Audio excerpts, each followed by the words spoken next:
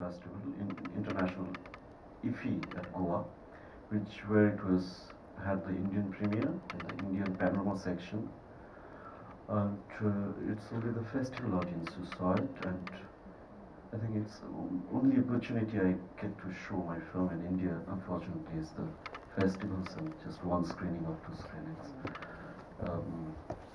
I think it's important. Yes, and also to raise awareness, I mean, in the government departments as well, because there's a lot of sort of social and economic departments which deal with these issues as well. Are you planning to actually literally send it to them so that they become aware?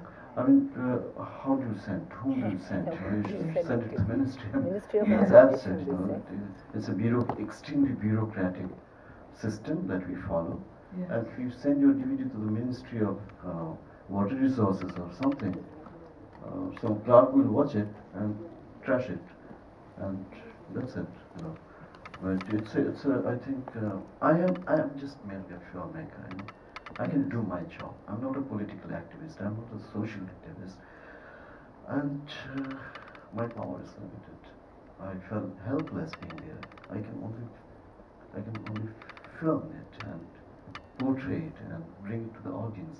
But there should be some mechanism, some mechanism, some infrastructure, which takes up my work from my hand and puts it in the right place and asks these guys, look guys, this is happening here.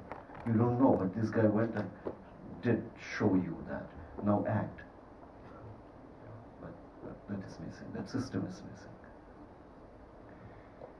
I think we are about to be closing. If the gentleman is still here who asked 3 times the question concerning the arms, and if the answer was not satisfying, I would suggest he could come down afterwards and you make a small drawing with an autograph of yours, probably.